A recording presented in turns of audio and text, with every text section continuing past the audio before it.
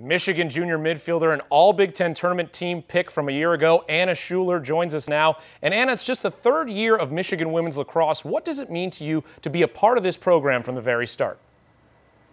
Oh, it's an incredible honor, and I think coming in as a freshman and our whole freshman class really have learned to appreciate what it really means to start a program, especially at such an incredible institution that Michigan is. So it's been an awesome ride and an awesome journey. I think we're really excited to be upperclassmen and really see where we can go this year. You've led the team in goals in each of the first 2 years of the program, but what's one area of your game that you've really worked on to improve over the course of your career? I think just overall stick work and field awareness. It's something that I've wanted to prove on since I've started playing lacrosse, and it's something that anyone can always improve on. So definitely just field awareness, stick work, and just the little mechanics that come with the game of lacrosse. Last season, you did not get a conference win in the first year of Big Ten lacrosse, but what can you do overall as a team that can help you get to that goal this year? Well, definitely just learn from that. I think there's really, as the past 2 years, that's been a huge component that we've thought about, is learning from the mistakes and whatnot. And I think we have confidence in ourselves that we can compete within the Big Ten program. I mean, the conference is unbelievable, but we're definitely really excited to learn from what we went through last year and the experiences we had last year, and hopefully be able to take that to wins in the conference this season.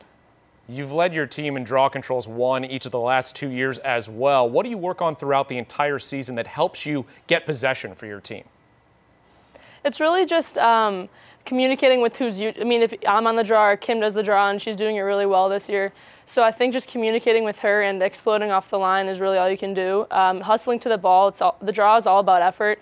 So whoever gets there first is going to get it. And I think as a team we need to work on that, and just all being like, it's not just one person around the ball. And so hopefully we can improve on that, because I think that's a component of the game that we really can improve on for this season.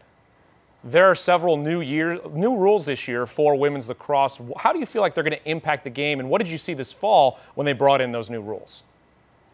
Well, I think it'll speed the game up, and I think something that we need to learn to play with more is the self-start. And I think just being more aware, and I think we can really use it to our advantage as many other teams can. I think the game of lacrosse, women's game of lacrosse, will be very exciting and really fun to watch this year. What are some of the things you've learned from playing the sport of lacrosse that have helped you in other areas of your life? Well, the sport of lacrosse, and I think just being a student athlete in general, is, as everyone says, time management and responsibility. And I think being a college student and having the responsibilities of practice, meetings, film, and all of that is really just what made you grow up as a person. And I think we're able to apply that in our schoolwork and hopefully in careers in the future. It's definitely something that we can, have that experience, and it's going to be a really great component for us as we get older. As a Chicago native, how excited are you for your team's trip to Evanston in April, and then the opportunity to play in the Chicago area for the Big Ten tournament as well?